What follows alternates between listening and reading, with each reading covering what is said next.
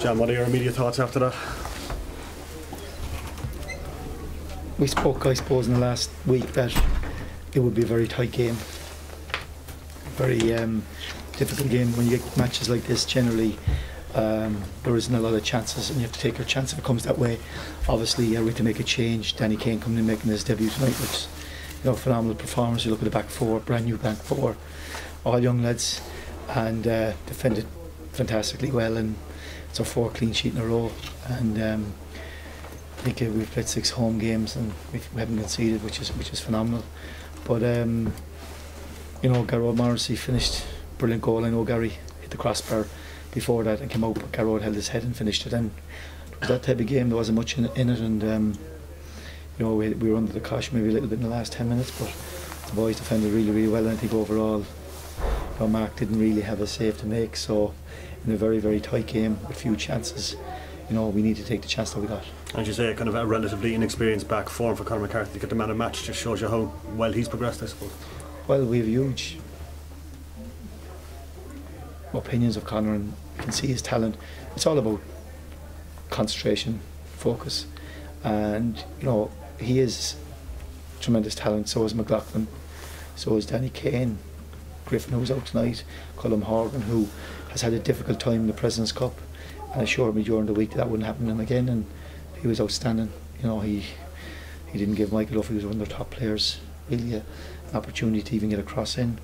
So, but as a back four, their concentration levels were superb, because you're up against experienced players, particularly Patrick Hogan, who can push around the place. But even though Dundalk went quite direct for maybe the last 20 minutes, the lads stood up, defended really well, got the headers in, got the blocks in, and the young players will only get better. You look at the bench, and you have the experience of Benno and Aaron Barry and Stephen Beattie on the bench,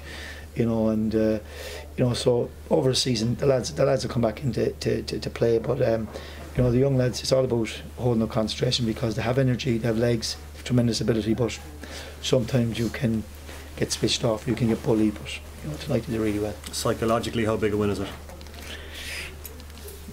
I don't know. I just think that it's when you look at the change of the team and the new personnel that's coming over the season, I think these guys have worked really, really hard. The lads who come in from the outside have bought into what we're trying to do, and it's taken a little bit of time, but the most important thing, I suppose, 13 games gone, we're up near the top, and as I keep saying, once we get to the break and we're in around that position, I'll be happy enough. John, do you feel you have to change at half time, given that if you're going to open them up, like Graham Cummins up top is a bit isolated, big gaps there? Do you feel that if you're going to open them up, you have to change things around a bit at half time? Yeah, it was a hard game, and we looked at maybe making a change at half time. But it is a hard game, and there was a lot of energy, but it still was a very tight game. It wasn't as if we had been on the back foot, that there was lots of chances coming. The lads had, at times, I thought we actually started the game quite well.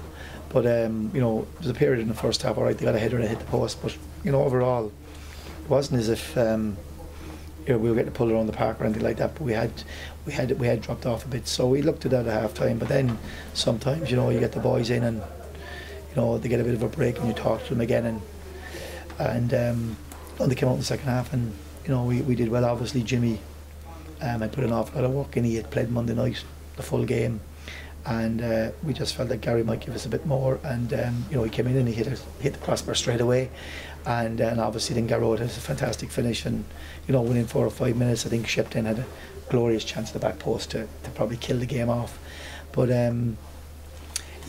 you're always looking at different scenarios and different games and different occasions, but overall the way the lads played tonight overall, you couldn't ask for any more. Good job with the clean sheets there, John. We haven't conceded at home yet, and that's probably one of the biggest tests I get, isn't it? I mean, the Dundalk, plenty of firepower, the score goals all the time, so that's one of the biggest tests you'd imagine again. Well, sometimes I keep saying, you come to a game against Dundalk, 7,000 people, you can raise your game and buy into the atmosphere. Sometimes you're home against Sligo and there's 3,500 people and people expect you to win. Defending might be more difficult because you have to hold your concentration. And the way Pat's playing, Pat's probably pull you around the pitch a bit more, and and then the night against Pats here was a difficult night for us. They actually probably caused us more trouble. But look at, if you said at the start of the season that we'd be after playing 6 or 7 home games, and there's 6 home games, and we have 6 clean sheets, and certainly from the turn of Waterford that we got 4 in a row since then, you'd be saying, well, the chance that we're probably going to win the matches then. The back four, John, being so young, McNulty and Alan Bennett must be huge influence on the way they've taken to the game. Yeah, absolutely. I suppose I keep saying about McNulty, he's a great character, great fella to have.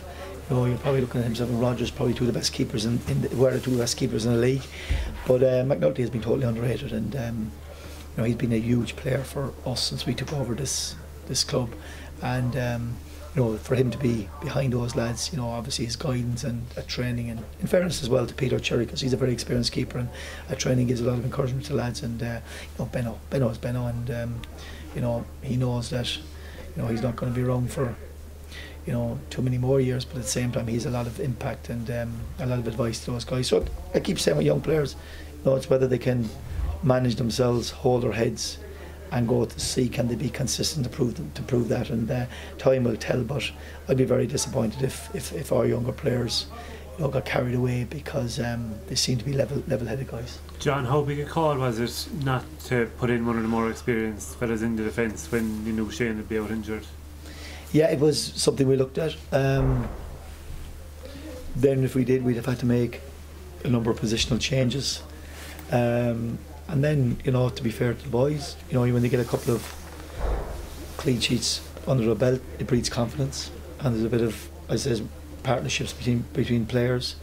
So it was something we dwelled on all week. But I suppose you have to make calls, and some days they work and some days But the don't. guys coming in, John, are putting their hands up, and then Denny Keane tonight, his first game, Colm Horgan, after a difficult start, as you admitted, it's like he's settled in the past 3 or 4 games. He's been outstanding.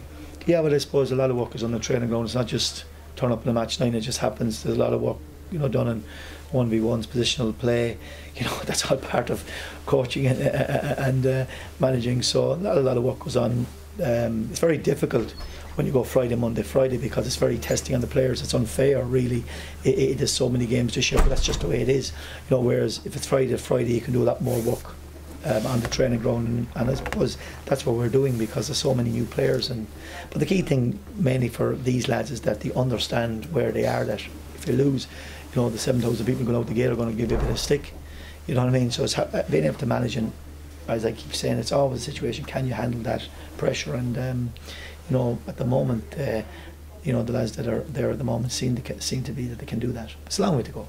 John, in his television interview, Stephen Kenny said that you went very direct and didn't allow them to play. I think he probably meant it as an insult, but it's something you take as a compliment, that you kind of limited them. Mark only had one kind of real save to make in the second half. Yeah, well, it depends what way you look at it, and you can review it yourself and look back on TV.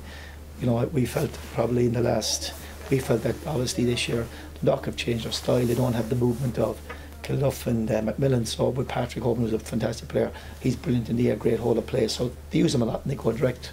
I think maybe if Stephen looks at the last 20 minutes of the match, I think he'll probably see that, I don't know many, but they certainly played maybe 20-30 balls direct from the halfway line straight on top of him. So it depends what way you look at it. People want to criticise me, that's fine. At the end of the day, I'm here to do a job. I've come in, we've been free flowing for the last couple of years, where we had different players, Dooley, Maguire, all these guys who were special. We had the best goal scorer that has probably been in the history of the league.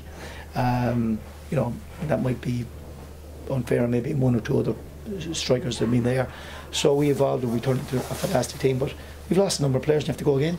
You have to start, and that's just the way it is. And we've been in some performances this year, we've been outstanding. We've got a number of goals, Pats, Waterford, Bows, whatever. Some days, things have gone against us and we've had to dig in, and all of a sudden that happens. But don't worry about it. The goals will come. And look, as I said, well used to. I wish people would talk up the league rather than slagging me off. But look, that's me anyway. Sorry, John, I missed some of the early conversation, but can I just ask you, like 12 weeks away ago, whenever when the season was starting, I presume you wouldn't. How close to the defence you imagined you'd have been playing when Dundalk came for here for this game was that tonight?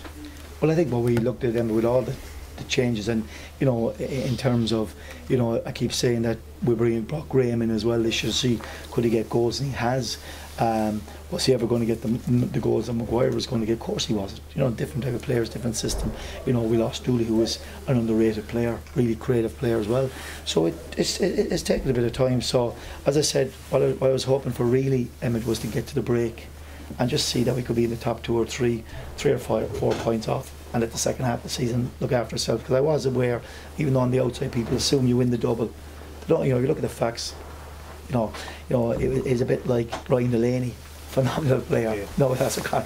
These guys are gone. You know. So that just happens, and you know, we've had a few injuries with a few suspensions, but at the same time, I always felt the start of the year, get the guys in, work them hard, get into the break, and be in around there. I'd be happy with that. And so has the team changed more than you really kind of imagined it would? It has. You know, like I don't think, you know, did I think after 13 games I'd have a back 4 or 4 new players? Certainly not.